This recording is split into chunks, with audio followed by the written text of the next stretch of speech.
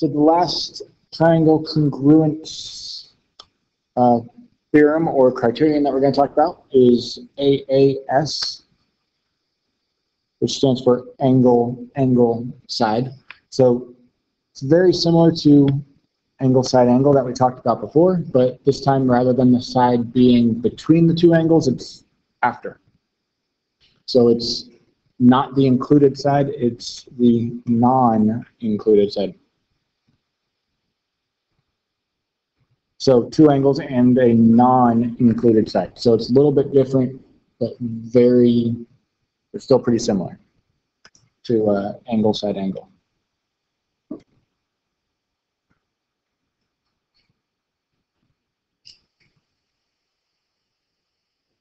So we'll jump into a proof right here. We're going to do a flow proof. And we're going to prove that the two triangles here are congruent, triangle ABC and triangle EDC. So we are told that AC is congruent to EC, so you write that down and say that it's given. And we are told that M is parallel to N. You write that down and say it's given. Now there's two statements that are coming off of the parallel statement, and that's because we have two different transversals. We have those, that transversal, which forms those angles. So we get those two angles are congruent.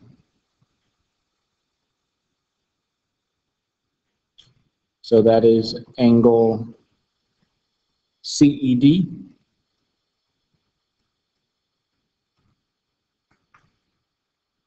and angle CAB. And those are congruent because they are alternate interior angles.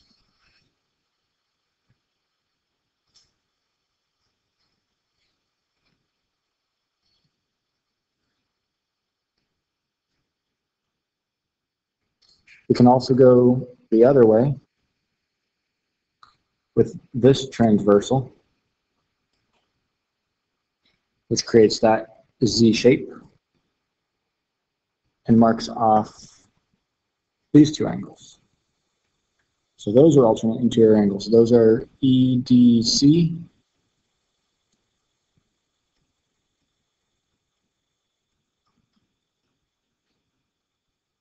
and ABC.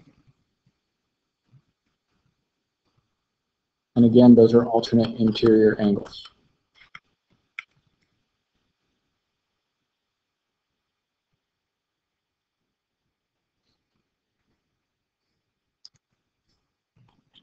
So with everything that we marked, we had these two angles congruent, we had those two angles congruent, and AC is congruent to EC. Now we've got three pieces of information. We have two angles. The side is not between them, congruent to these two angles with the side not between them. That's what we're looking for angle, side. The side's not in between, it's off to the side of them. So here's another flow proof. This one's pretty bare bones. CB is parallel to ED. That's given.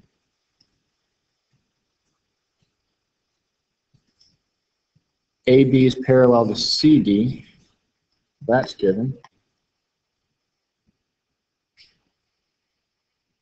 And CB is congruent to ED. That was given. So we have the three given statements. And if we take CB is parallel to ED,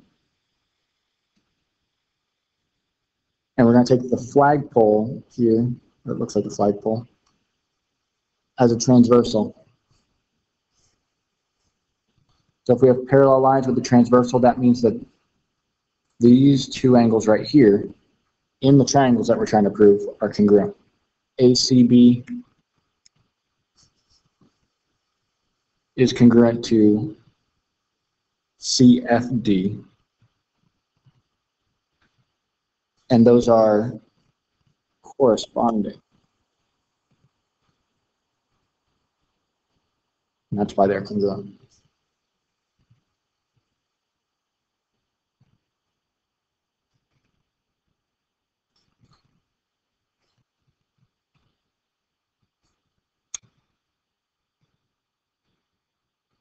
Then we're going to take the other parallel lines, AB and CD,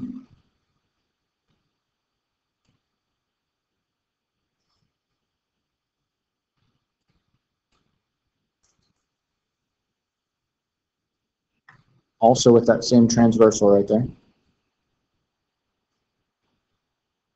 Then we have some more corresponding angles in that spot. So we have angle BAC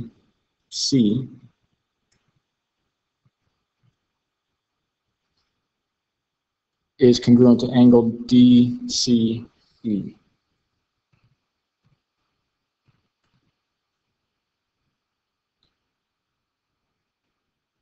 That's because those are corresponding also.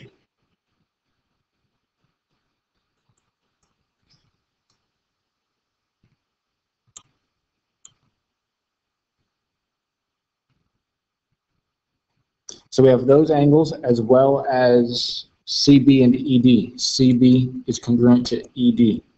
We have two angles, the side is not between them. That's enough to show that those two gray flags or whatever they are congruent because of angle, side. So here's a pretty similar looking picture that we're going to prove triangles are congruent. So my favorite is two-column proofs. I always do two-column proofs when given the option.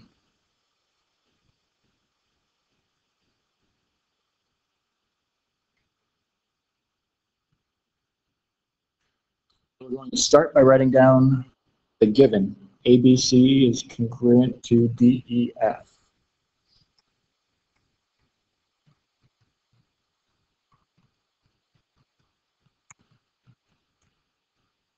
And we're also going to mark it ABC, DEF.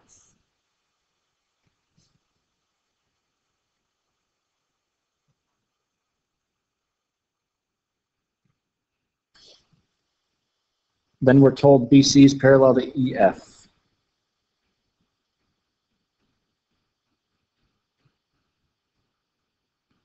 Also given.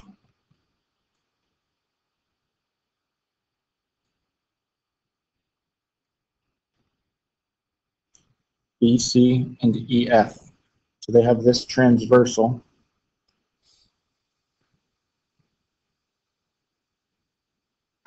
Which means their corresponding angles, which will be right here and here, will be congruent.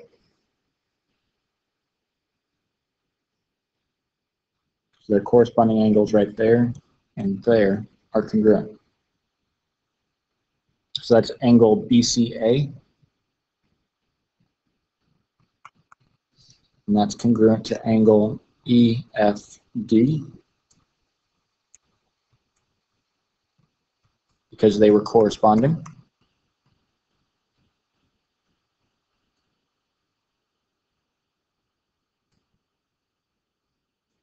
And then we need one more piece of information, which is given to us. AC is congruent to DF.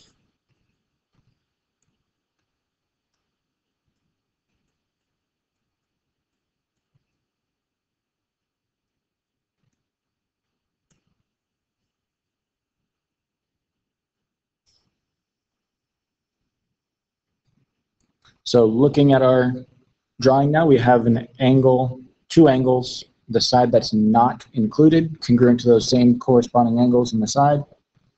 So the triangles are congruent. Triangle ABC is congruent to triangle DEF. Two angles, the side is not included. So angle